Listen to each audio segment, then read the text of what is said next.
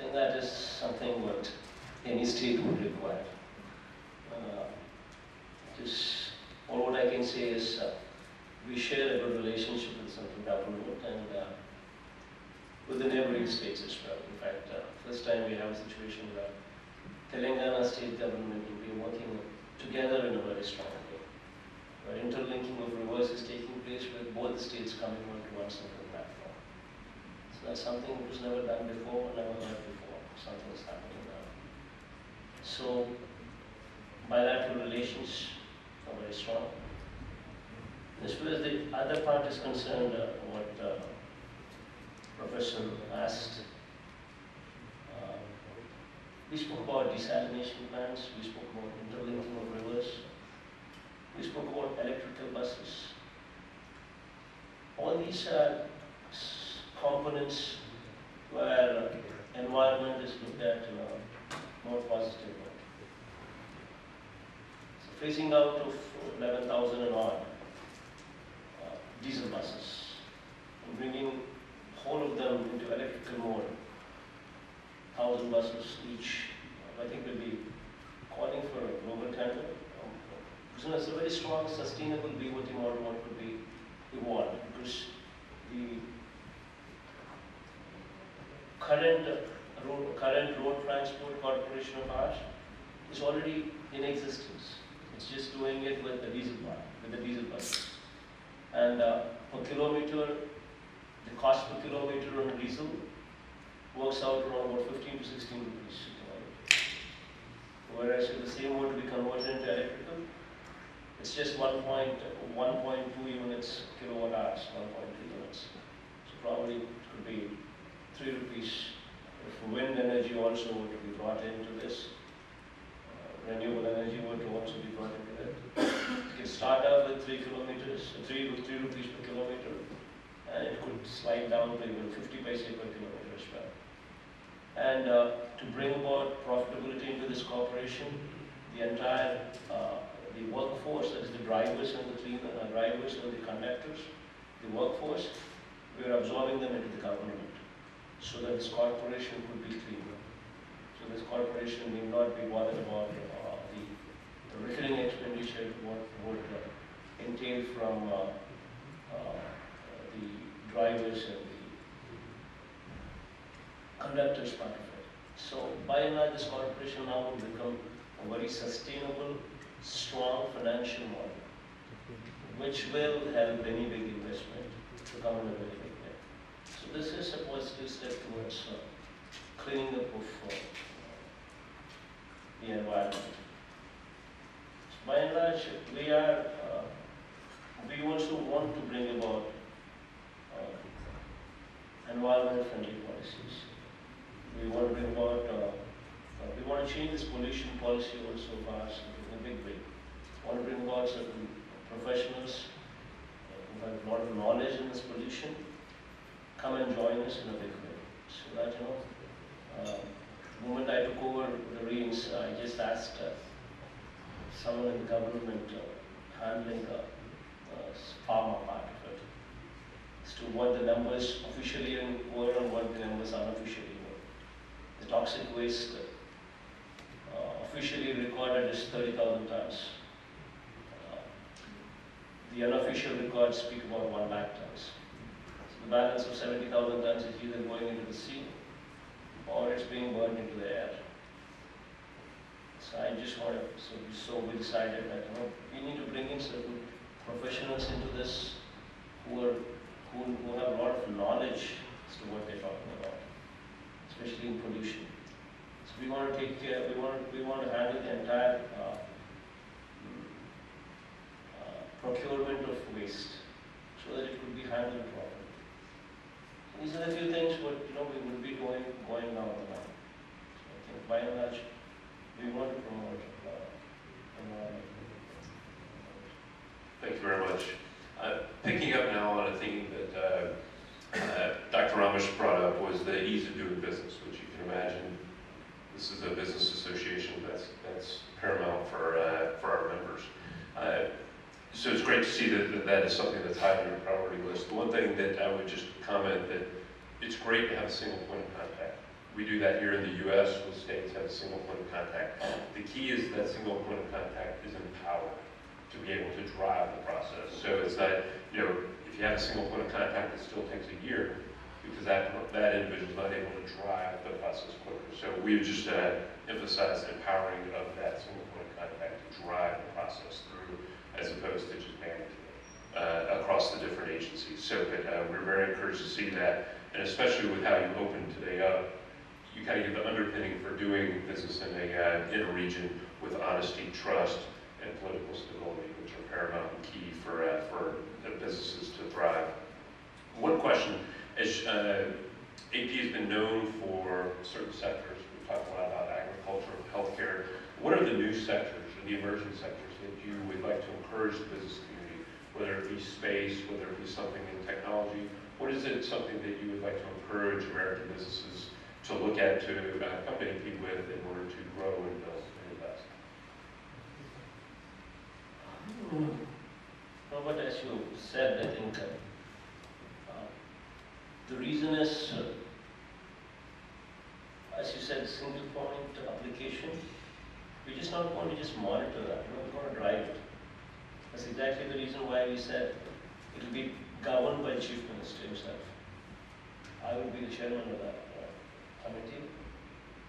And so that I think would set everything what the state is going to give. I think that would be done on a voluntary basis. And as far as everything what central government would have to be giving in, that we would pursue.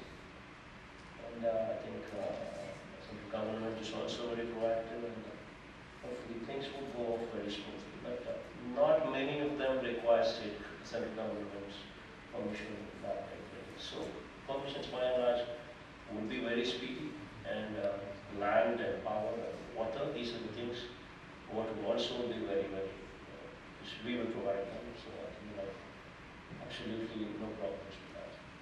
And coming to emerging sectors, where I just listed out quite a few of them.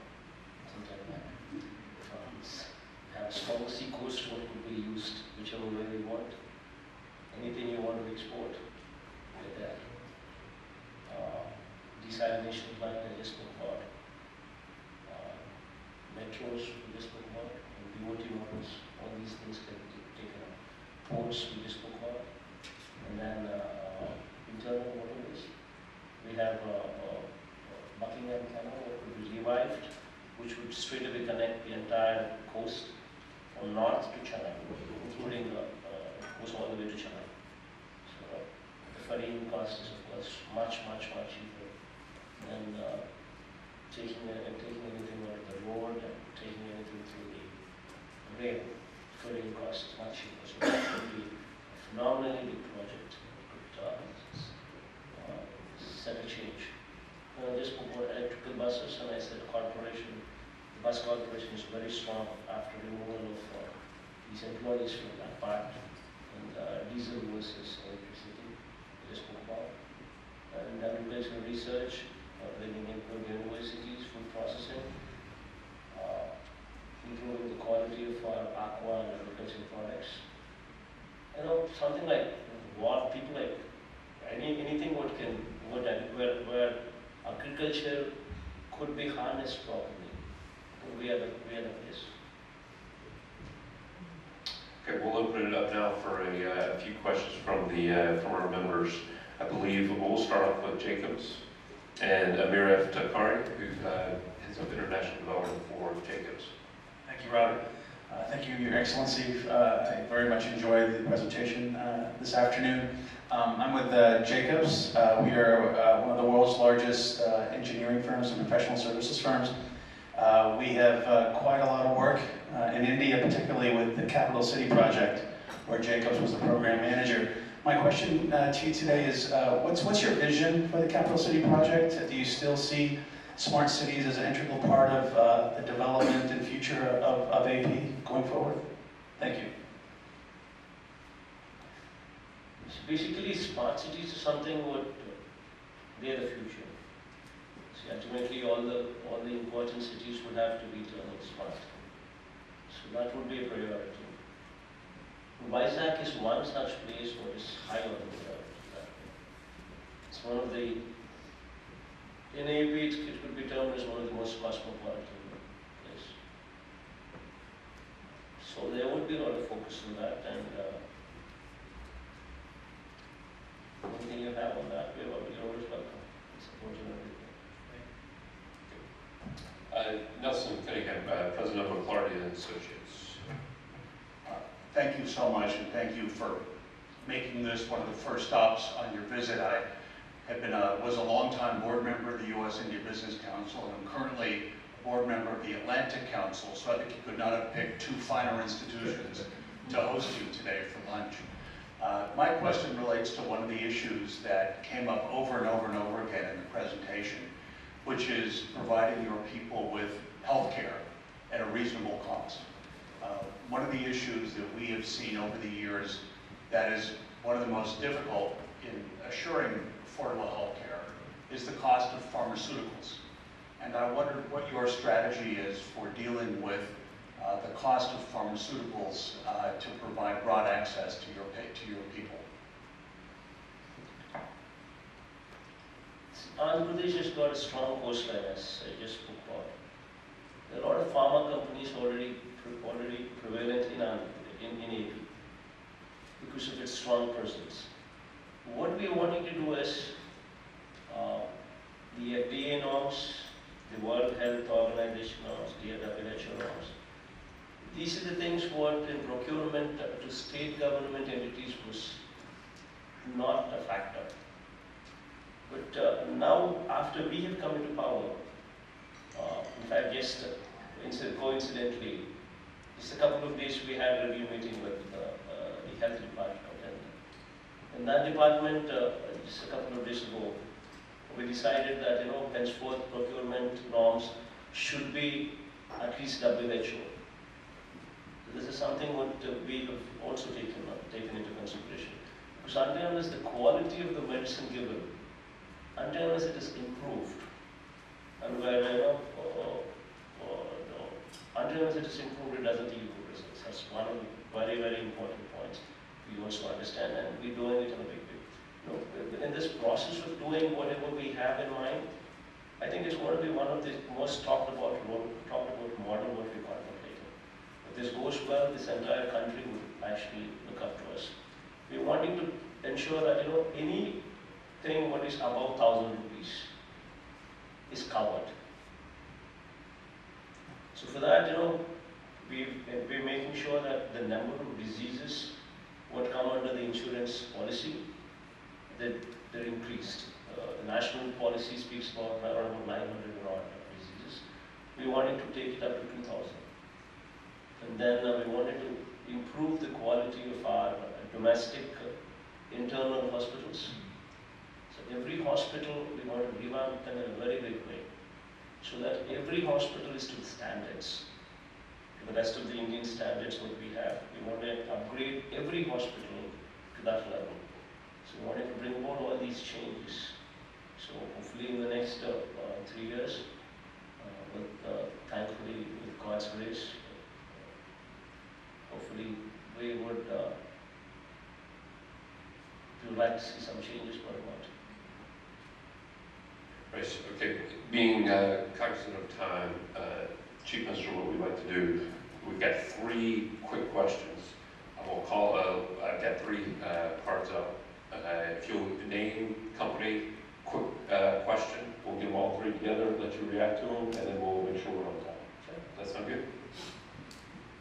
So, ma'am, just wanted to ask whether Andhra Pradesh would be open for financing of infrastructure, like you mentioned BOT and things like that. Whether you would be open to approaching the international markets for masala bonds. Kerala has successfully done that for financing such infrastructure, and the first and only state to do that. So whether Andhra Pradesh would be looking at those models for financing infrastructure as well. Okay, thank you. Back to back. Thank you for coming. I'm Amana from FICCI. I just had a question about skills development, especially in light of your 75% reservation for in-state employees and how we can help upskill the workforce especially as India is now trying to attract manufacturing jobs in IT and tech. So is that going to be government-led, or are you going to be working with the private sector? Thank you. Thank you. Steve? Thank you very much. Steve Jacobs, Philip Morris International. Not so much a question as an offer.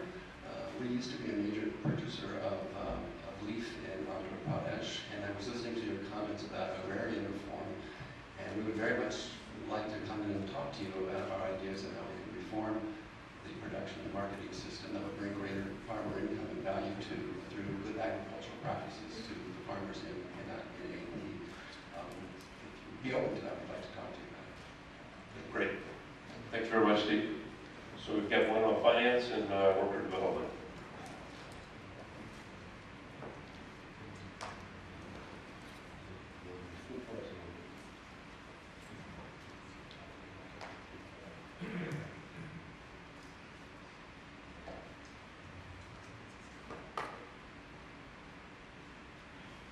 As far as Masala bonds, these kind of avenues we would have to look at it. Every avenue what needs to be looked into where cheap financing is available, the cost of the funds are low. I think that all those areas would have to be looked into. So I think even P.V. Ramesh himself, the background itself is he was REC chairman, Rural Electrification chairman, and he was finance secretary as well. So those kind of details, if you want to be, if you're interested, you could spend more time with you on that particular details. As far as skill development is concerned, this is one area where we would have to focus on. So to begin with, if we're taking one parliament decision, we have 25 parliaments. We're taking one parliament decision and identifying one superior engineering college where the facility could be set up.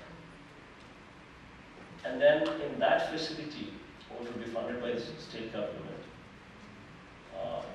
we would be involving the local industry, asking them what kind of skills they would require. Somebody is coming forward to set up a factory.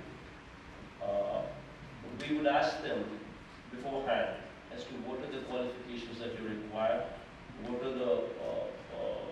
are the skills that you require.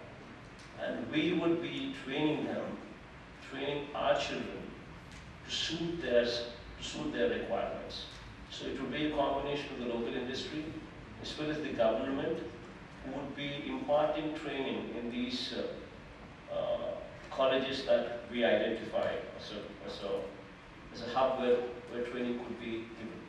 And as far as taking external help, like as you said, that would be welcome. In fact, any value addition that could be brought about, that would give confidence to the international community, that would give confidence to the people who are wanting to come and set up industries.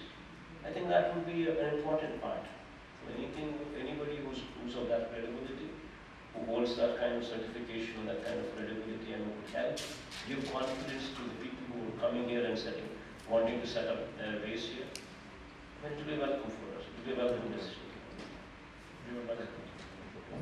Very nice. We'll take this. The other gentleman was talking about tobacco processing. And ITC is also very strongly present in our state. And we would definitely welcome that. This is one thing that requires, because only when there is competition, there is better rates. So we would definitely welcome that. We all like competition. Well, that concludes our question and answers. Before I move to thank the Chief Minister, I wanted to first thank members of our team here that put this all on today. You see them all running around here, Sid and Jay and Just G and Lauren, the whole team here, really a first-rate job.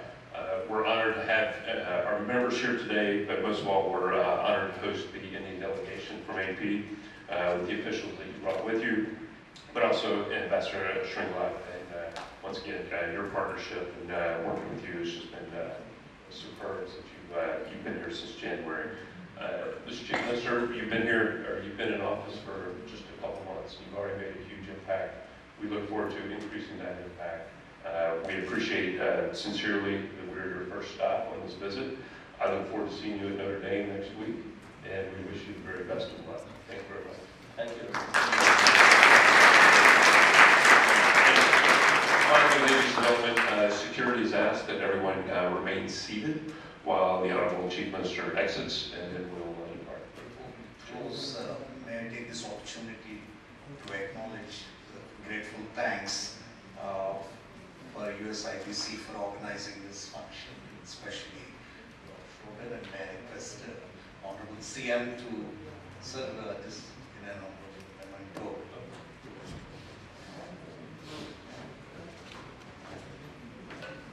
ఈ వీడియోపై మీ విలువైన comments ని మాతో share చేసుకోండి and ఇంకో విషయం subscribe చేయడం మర్చిపోకండి.